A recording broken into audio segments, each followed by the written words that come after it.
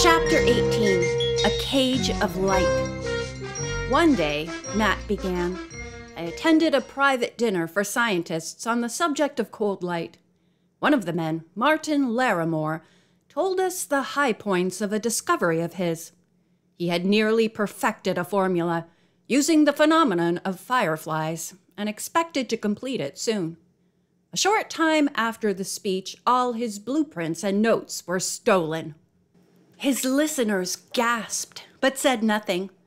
He continued, Some careful detective work revealed that 2 renegade scientists were the probable culprits. What were their names? Nancy asked. Michael W. Brink and Samuel H. Jones. Matt went on to say that the 2 men had vanished. It was assumed they had gone to some secret place to put the finishing touches on the formula and then present it as their own. I have a strong feeling that the pair may be in this very woods. He turned to Doria. Are they? There was no reply. Although the suspect had made no comment during Matt's astounding revelation, she had listened intently. Her eyes were like burning coals and full of hatred for her captors. The professor continued. He said Larimore had mentioned that the unknown quantity in the formula directly involved fireflies. George spoke up. So this would be an ideal time and place for those renegade scientists to work. There are lots of fireflies here, and certainly it is a secluded spot. Nancy agreed. Do you know what I suspect? That Welch and Hornsby may be Michael's and Sam's middle names. At this, Doria jumped, but still she said nothing. It was only a moment later that George noticed the young woman trying to inch away from the group. She may try to escape, George thought, and moved nearer her. Doria looked at the girl in dismay. She could not flee from her captors. As Matt finished his story about the renegade scientists, he turned to Doria.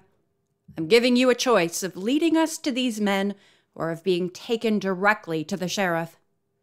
His remark was followed by a prolonged period of silence as the others watched Doria closely. Her expression did not change. Okay, Matt said. Let's go. Once more, the captured girl pleaded innocence, but no one paid any attention to her. She was prodded along and carefully guarded. As they reached the foot of the mountainside and headed for Nancy's convertible, a state police car came along. Ned hailed it, and the driver stopped. What's going on here? Asked the officer beside him. He turned a flashlight directly into the faces of the group. Doria instantly covered hers with one hand. Is something wrong, miss? The other officer asked her. Nancy introduced herself and quickly explained. This young woman is the one wanted in connection with that vacation hoax. Congratulations, the driver remarked. We've been looking everywhere for her. We think she's been hiding up in the woods, Nancy replied. The officer said it would not be necessary for Nancy or any of the others to come with them, since they had a warrant for the young woman's arrest. What is your name? He asked the prisoner. She still refused to answer, so Nancy replied, Doria Sampler Hornsby. She purposely did not mention Matt's suspicion about the 2 renegade scientists up in the woods. Actually, the young sleuth and her friends had no concrete evidence against them. As soon as the police had driven away with their prisoner, Nancy announced that she would like to climb right back up the mountainside and try to find Welch and Hornsby. The others were eager to go, so all of them set off once more. They followed the path to the point where they had captured Doria, then looked for shoe prints and trodden grass. They were able to detect an indistinct trail. I think that we should be as quiet as possible, Ned warned. We don't want to scare the men away if they're in the area.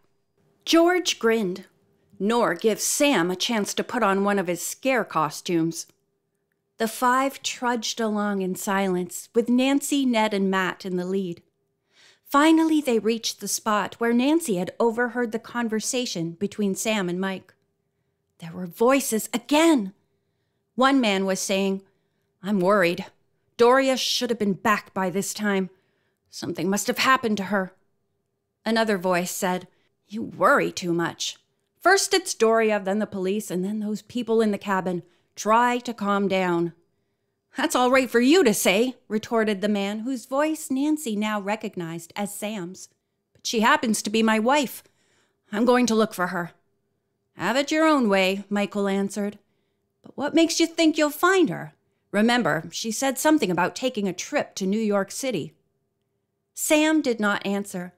Instead, he said, "Listen, Mike, if anyone starts snooping around, put on my green suit or the ghost outfit." The excited listeners realized now that the voices were coming from underground. Nancy waved her friends back, indicating they were to station themselves behind trees. She herself chose one nearby so she could watch carefully. Half a minute later, she saw a tangled mass of briars rise up from the earth. A camouflaged wooden trap door. A man climbed from the pit. He was about to close the trap door when his partner called up, "I'm coming with you. It's too dangerous for you to go alone." Both men had flashlights, and by their beams, the hidden group could see the strangers' faces plainly. Nancy and George had never seen either of them before.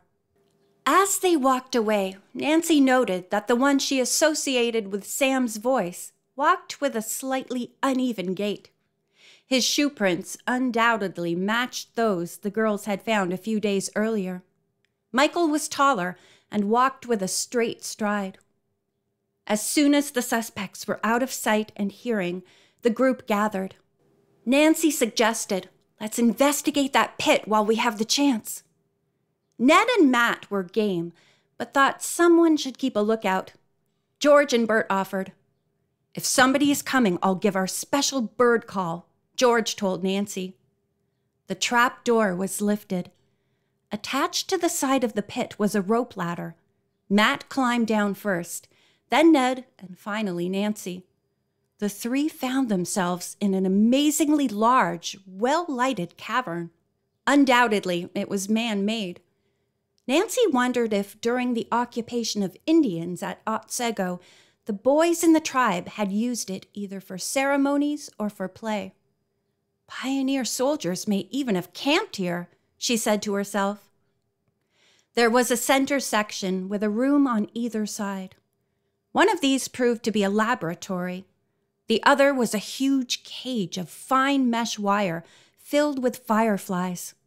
Most of them were roosting in an artificial tree. The light they created together was dazzling.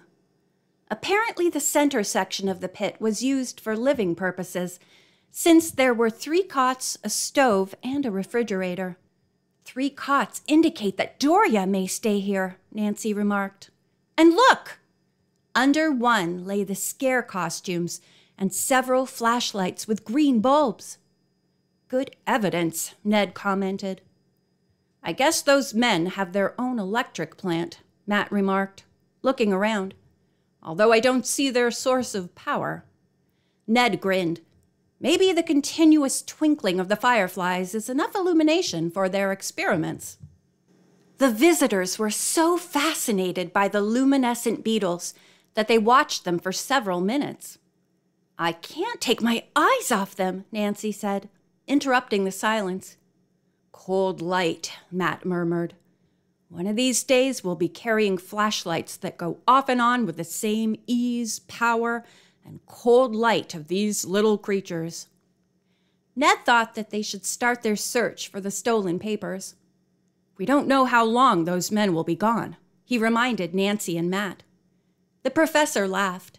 "Where Doria is now would be the last place her husband and his friend would think of looking for her." "You mean in jail?" Nancy asked. "That's right. And Doria wouldn't dare communicate with the men to supply bail for her. Maybe she couldn't get it anyway after swindling all those people," Ned remarked. "That's a fair guess," Matt agreed. The 3 stopped talking and now began to examine the underground laboratory. The stolen notes and blueprints were not in sight. Nancy said she felt reluctant about looking in the stranger's luggage. "Maybe we won't have to," Matt said. He, Nancy, and Ned slowly cast their eyes about the center room. Finally, they went back to the laboratory. Under a workbench, Nancy saw a small chest.